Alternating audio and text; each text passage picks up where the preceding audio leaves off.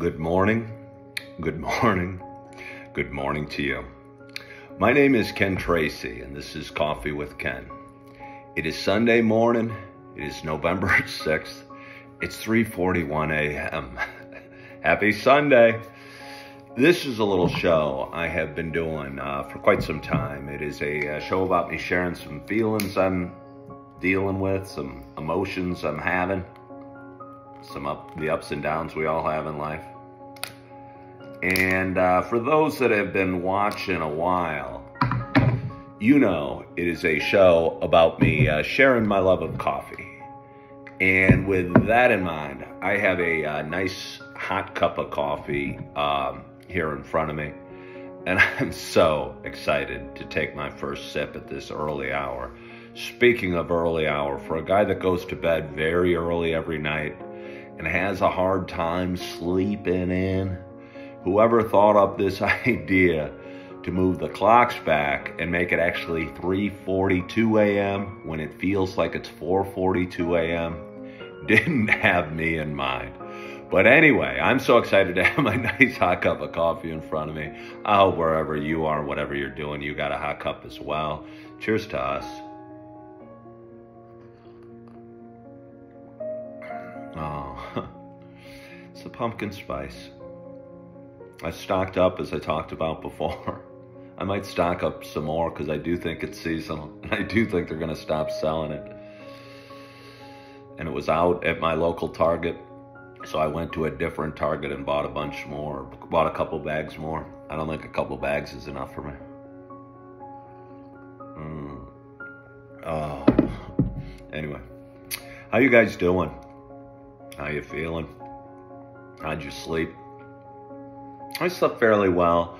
Again, I went to bed early. It was Saturday night last night. I had a quiet night at home. I was watching some documentaries on the Revolutionary War. For some reason, documentaries I find so helpful when it comes to getting more sleep. There's something about them. They're informative.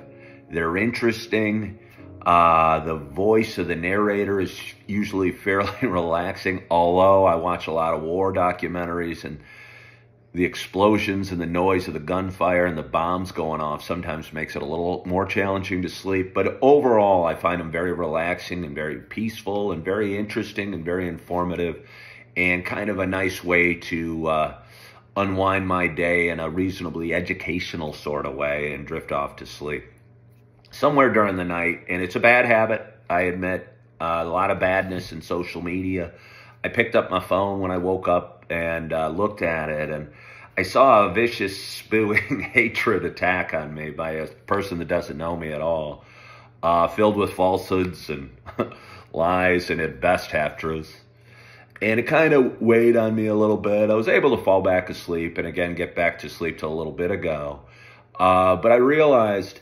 I've realized it, but I realized it especially end of last week when I reached out to a few friends early in the morning and said, hey, I'm not doing that okay. I'm not feeling okay. I'm struggling.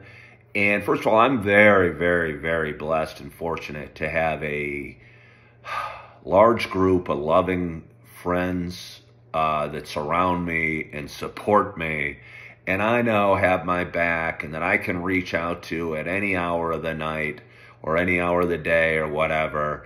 And if they're able, they'll take the time to talk to me. I had a good buddy who's busy and successful, and I'm sure has his own challenges of his own, that I talked to for an hour the other morning about my stuff. And we came to the conclusion, I came to the conclusion just by talking to him that I'm not okay. And maybe it's okay to know that you're not okay. And that if you go through trauma and stuff and an amazing, amazing amount of pain over the last few years, maybe it would be abnormal to not hurt, to not suffer, and to not struggle, to not feel the pain that a lot of times I hate to say I'm feeling. And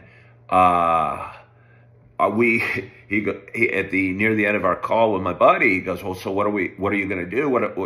And I think I'd worked through a plan, and I talked to him before, but I need to talk my stuff out with somebody that's a professional, that is paid to know what to say, how to respond, who has seen these issues, these struggles, these challenges before, and knows how to deal with them from a more clinical standpoint. Again, I'm fortunate to have a huge group of friends, and I also feel God guided me to doing these videos 4 years ago when the stuff really started getting challenging for me. And I started expressing the challenges on a live video, and one thing led to another, and here I am on November 6th of 2022, still talking. And, again,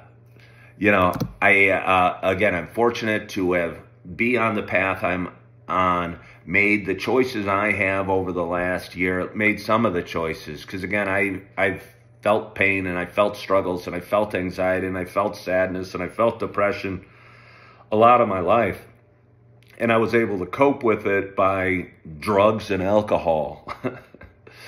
And that's not a healthy way to cope. And I stopped, drinking and smoking pot over a year ago now. And I'm proud of that fact, and I feel good about that. But honestly, as unhealthy as it is, at least it was a coping mechanism. And I talked about it before, I used to run cross country and track, and they're healthy pursuits, and it's good to be in good shape, and it's good to exercise. But again, it's not really dealing with the core pains that I was feeling. And I know I'm not alone. When I say I don't mean just me, because I know a lot of people out there have some stuff. And the plan that me and my buddy worked out on our call the other day was for me to reach out, set up an appointment with a therapist, and sit down and talk to them for some time. I've met with therapists before. They've helped at certain periods of my life before. And I think I'm at a more healthy spot, not healthy spot, but more self-aware spot, to realize that I could use some extra help, and that I'm not okay, and that I'm healing, and I'm on the right path, and I'm doing the right things, but I'm still hurting inside. And we all deserve to be able to let that crap go and leave that stuff behind, and leave the bad choices we made in the rear view mirror, and let it go and feel good, and smile and move forward, and take some time to heal. And I have been in such a hurry to put out various fires in my life that I haven't really given myself a chance to heal in a long-term healthy fashion. And I'm looking forward to doing that. And I don't know, I'm probably going to leave you with that. It's early, it's 3:50, but it really feels like 4:50, so this isn't really fair. But I still have a lot of coffee in front of me to drink, which I'm excited about.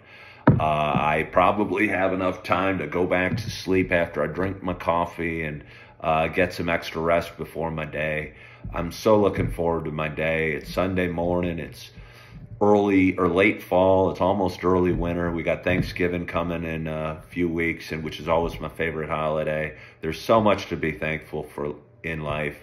There's so much to be grateful for, and I got a big day ahead of me, and I'm looking forward to drinking my coffee, maybe drifting off back to sleep for a while, and getting on with my day. So I'm going to leave you with that. I hope you're doing well. I hope you have a wonderful, wonderful Sunday. I hope you are loving yourself. I hope you are forgiving yourself. And as always, I hope to talk to you soon. Bye-bye.